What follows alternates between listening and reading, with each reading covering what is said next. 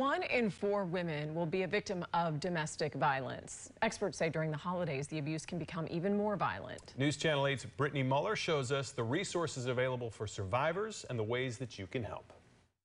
Experts say the pressures of the holidays can intensify abuse within families.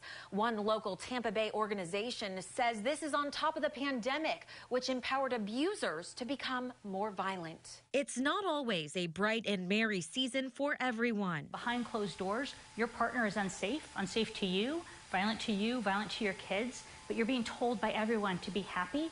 It is incredibly hard and incredibly isolating for survivors during the holidays. That's where Mindy Murphy's organization, the Spring of Tampa Bay, steps in.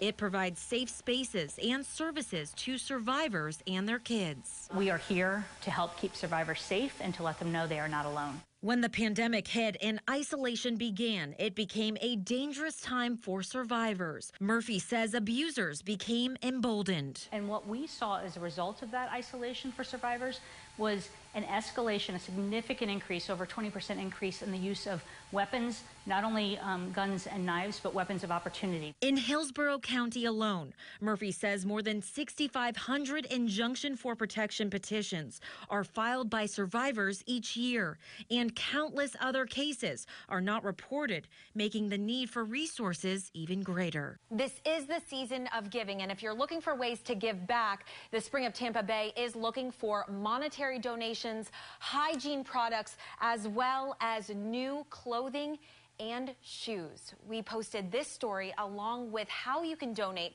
on our website, WFLA.com. Brittany Muller, 8 on your side.